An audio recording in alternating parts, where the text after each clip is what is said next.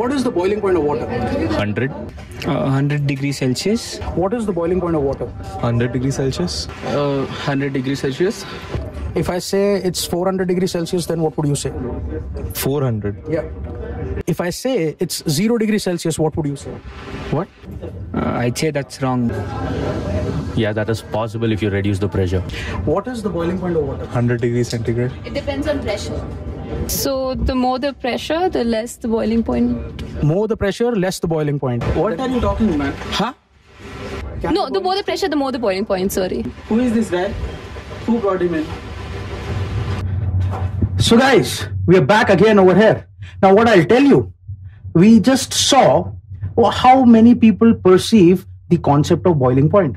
But is that actually true? You saw some weird expressions when I told them that the boiling point of water is 0, and even weirder reactions when I told them that the boiling point is 400 degrees Celsius or anything.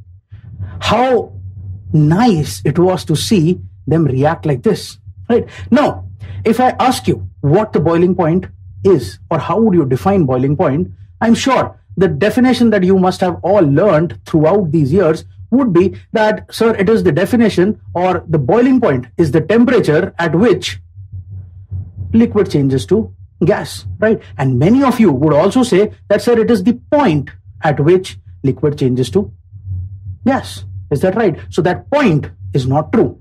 Just imagine this. I have OHH. If I break the bonds, what would happen? I would get H plus, O2 minus, and H plus. Do you ever say while boiling water, oh, see, the vapors of H plus are coming out, or O2 minus is coming out? No. You say that water vapor is being formed. So that means these bonds do not break. What actually breaks is the van der Waals forces of attraction between the two particles. Now, if in this entire beaker, I have millions of water molecules, I'll just focus upon 2 or 3 of them. So let's say there are 3 molecules. You can visualize it like this. Now, between this water molecule and this water molecule, I would have some intermolecular forces of attraction, which is called as the van der Waals forces of attraction. And similarly, between these two also, I would be having the van der Waals forces of attraction. So what will happen? Now, when I start heating, that heat that I'm giving is getting utilized to break these van der Waals forces of attraction. And when these van der Waals forces of attraction break, the liquid changes to vapor. And that is where it starts boiling, right? So it is actually the van der Waals forces of attraction which break and not the covalent bond. Suppose if I have my atmospheric pressure fixed at 1 atm and water is boiling at 100 degrees Celsius. Why? Because at 100 degrees Celsius, the amount of vapors that water is producing is counterbalancing the atmospheric pressure.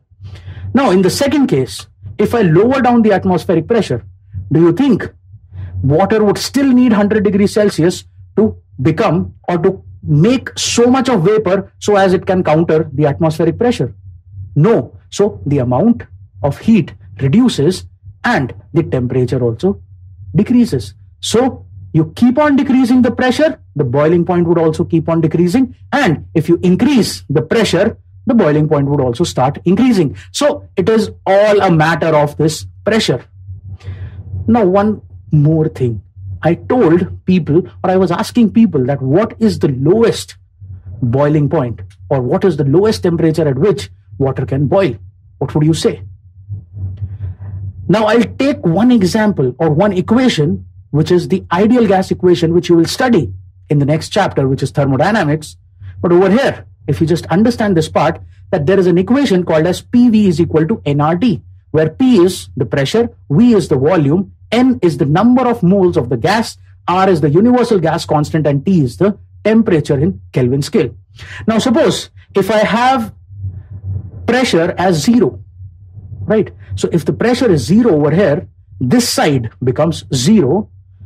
If whatever be the number of moles of N or R, whatever be the value, what should be the temperature? The temperature would come out to be 0 Kelvin. So the lowest boiling point that you can have is 0 Kelvin. But hypothetically, 0 Kelvin is there, but in the actual world, 0 Kelvin does not exist. But you should not confuse. You can boil water even at minus 10 degrees Celsius, minus 20 degrees Celsius, but that is all depending on the pressure conditions. So the pressure is the major factor in understanding what boiling point is.